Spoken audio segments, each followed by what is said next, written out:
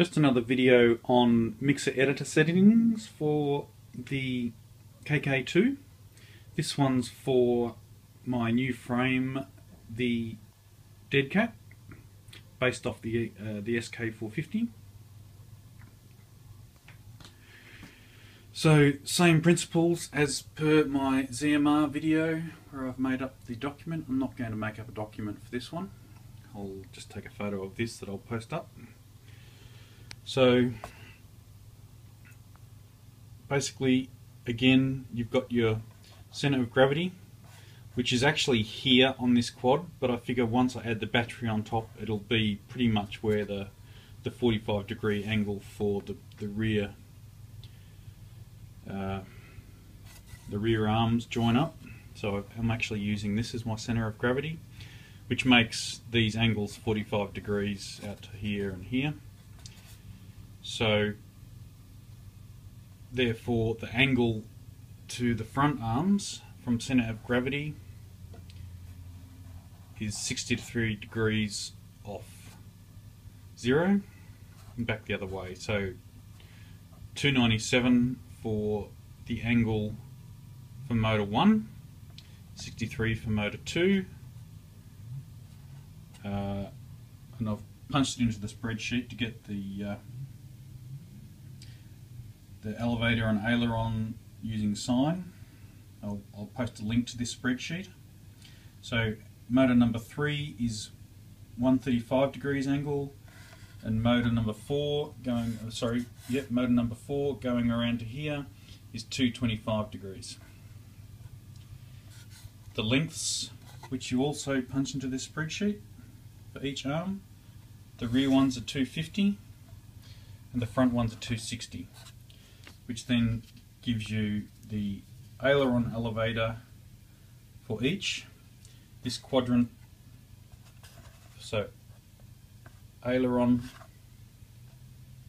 minus on the left, plus on the right, elevator plus up the top, minus down the bottom. So elevator basically being forward back, aileron right left.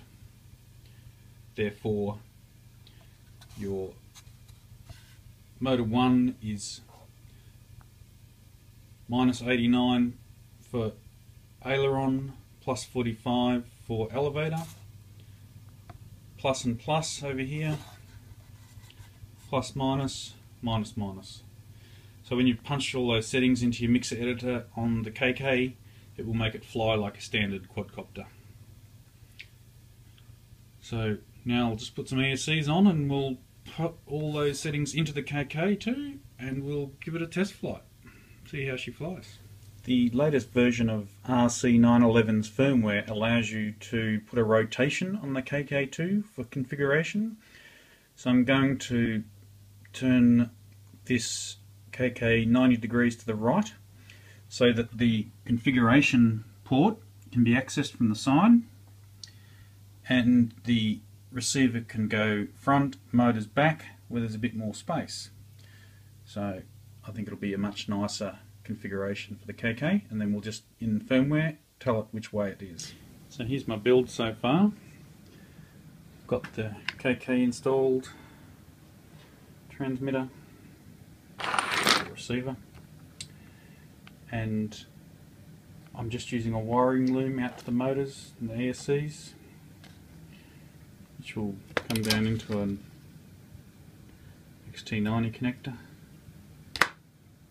Probably should be a 60 for this size, but that's what was on the loom that I'm using. I've already had this built up for another quad, so just transferring it all onto this one to see how it goes with the mixer editor settings and the Deadcat configuration. Okay, so it's all built. I've installed V4 of RC911 firmware on here. So probably a few things on here that are a bit different. So I've got all the default settings for self-level. Important things are Advanced settings, the Mixer Editor. I've put in all the settings, so channel 1, -8945, channel 2, 8945. So that's to allow for the Deadcat frame, much flatter front arms. The back, because the arms are a bit shorter than the standard, they're not minus, or they're not 71, they're 68. So that's about all for the back. And the board orientation. So I've plugged this board in facing to the right. So that's how I've set the orientation for the KK board on here, which is a new feature, which I really like, because now the motor and the receiver plugs all go front and back, and I can actually plug this device in from the side. Makes it much easier to attach to. So that's a nice new feature. And this is what I love, when you show the motor layout, there it is. Actually looks like, yeah, Quadcopter in Deadcat mode with the Mixer Editor settings applied. Let's go and give it a test flight.